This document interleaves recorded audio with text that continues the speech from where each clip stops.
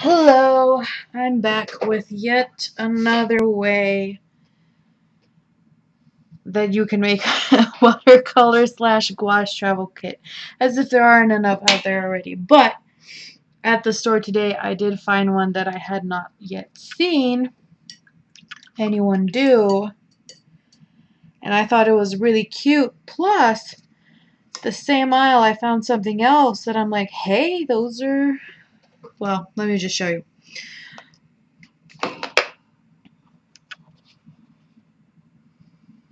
Look at that. You see those facets? Is this a schminke? Probably not. It's very, so isn't. It's so not. Um, this is a soap box that I spray painted, which I don't like. I don't like it. Peels off. I don't like this.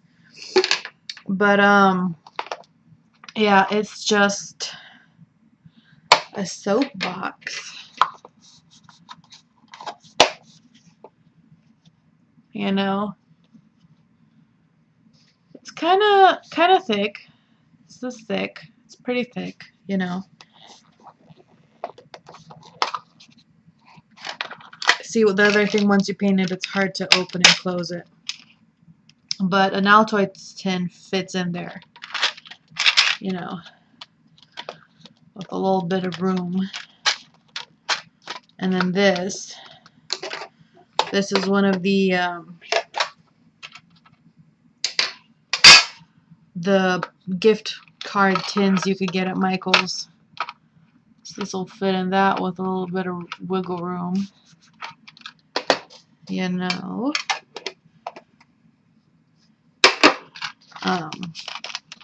Yeah. And so I don't like this. It's making a mess everywhere. I'm not happy. But I'm probably just gonna put some, I don't know, black duct tape or electrical tape on this, and just to keep the light from penetrating so it doesn't ruin my paints. But yeah, and then the paints are in these little containers. I didn't put anything in here to stop the rolling around. I guess I could, nah, it's fine, I don't really care. Let me see. No, well, that just looks dumb. Anyways, but yeah, so these paint holders are actually pill containers. That's not, you know.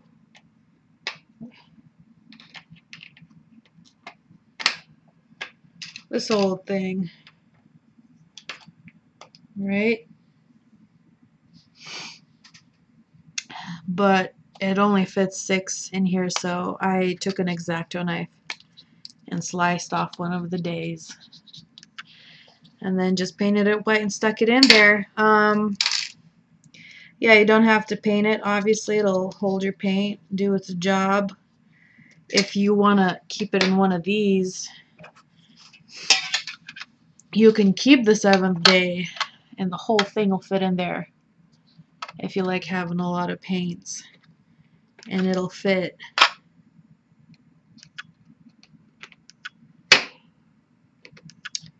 Three of them. It'll fit in there. So you could have 21 paints. And the size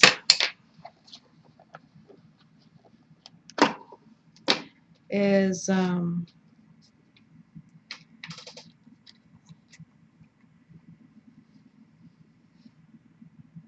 you know, about twice the size of a half pan. So you could get about a full pan's worth of paint. Now this thing is super thick, right? So if you're gonna go with half pans, you'd have quite a lot of room left. Whereas these fill up that whole area. Which makes sense because they're, you know, twice the size. But what I was thinking, look at this, all this mess from that spray painted stupid. What I was thinking is you can fit 18 half pans in this guy.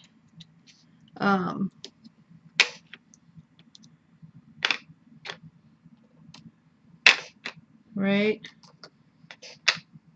6 across, 3 down. They're gonna wiggle around a little bit, you know. There's gonna be some extra room on the sides. But if you wanted to, here, I'm gonna show you this after I'm done. It's some paints not paints, brushes I got today. But it's the only thing that I got that's gonna show the point. You could have a thing like this in here, you know, just cut it down here like this. So this part will be underneath this row of paints, and then the top part right here will have half pans attached to it upside down. So it'll just sit in there, and then you can flip this over like that, right? And it'd be on the other side, and you have like 18 more paints on this side. I don't know if I'm doing a good job of explaining this. I hope you understand what I'm saying. You could potentially have 36 paints. 36. Yeah, which is a good amount if you like your half pan sizes and you want a lot of paints, you know. That's definitely a way to go. So yeah, soap box. I think it was $2.99 at Rayleigh's. And if you have, I saw a video on this because I was wondering, some of my ones that I paint with a lacquer that has like a lustrous finish, I can't get paint to stop beading. But if you take like a nail file or a buffer and like scratch out it a little bit, you know, just a little bit, it'll make it more porous, and so paint won't get beaded like it normally would. But yeah, so that's this one. There you go. Come on. And the center here is super big. It's really thick, so you could put maybe a couple brushes and a pencil, or you could have it all at the top or at the bottom. You know, it's actually a really neat case, and you can get a lot of paint in this. A whole bunch, and a whole lot of different setups available. You could have 9 half pans, or if you go with that flippy thing idea, you could have 18 half pans, or 36, I mean full pans, 18 full pans, and 9 full pans if you just go with one. Or, you know, actually, you might be able to get more full pans in here, because of this shape isn't the shape. No, yes, it is. It is. Yeah, so this is about, yeah, no. 9 full pans and 18 full pans. Or you could just get these ones, which are super cheap. I don't remember. I don't remember how much it was. Yeah. There's when it comes to pill containers, there's a whole bunch of like variations of those that you can try, and they all slice fairly easily with a X-Acto knife. So that's the old pill box, folks. Oh, where's this stupid?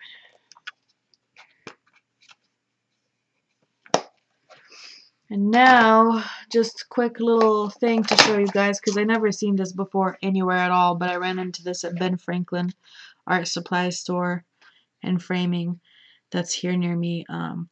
It's a brush set, and it looks like that. I don't know if you can see it clearly. It comes with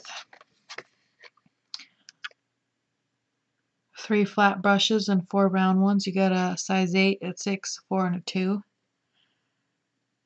And it comes in a thing like that. It was $27.99. It's by Jack Richardson and Company Incorporated.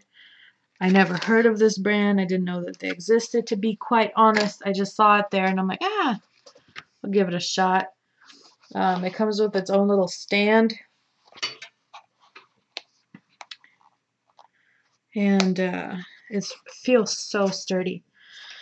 At the checkout, the lady I was talking to, she was like, yeah, this thing is insane. She has way more brushes than it's supposed to be holding, and it's not a problem. It's super sturdy and durable. And it has this lacing here. You can see that. So this mechanism is you open it like this, and you flip it like that. And see that? You got that. And you got kind of like a drawstring here. Pulls it together, and then you'll have a paintbrush stand, right?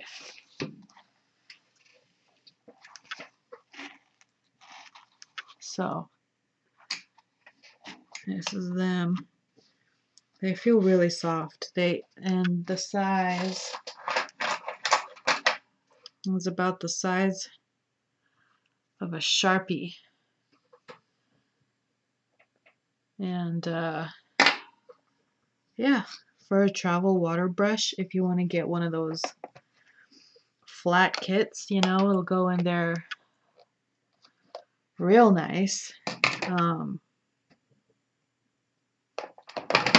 don't think it's,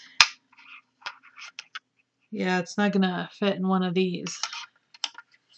And the body, I don't know what that is. I don't know if it's like a wood with a brushed metal finish. What it feels like is like an aluminum, a brushed aluminum. I'm not sure if that's what it is though. Lightweight. What I do like about it is I'm pretty sure it's some kind of a metal, which would be nice because then, you know, you can dip them in the water past this point and it would protect it. Yeah. I don't know. Let me see if it says what it's made of. I know it's synthetic bristles, but where would it say?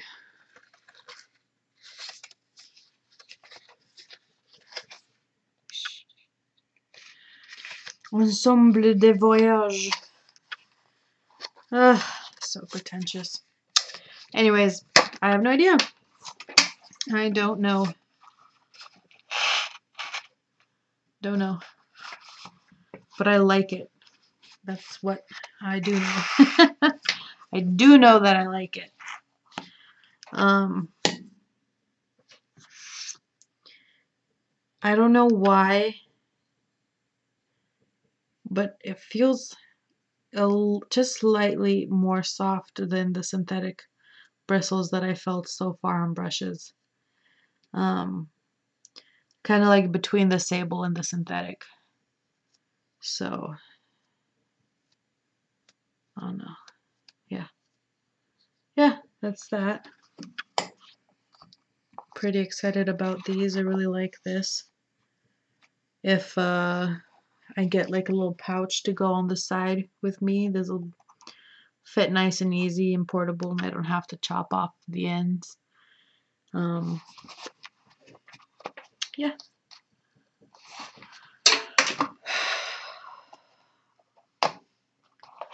There you go. Let me see.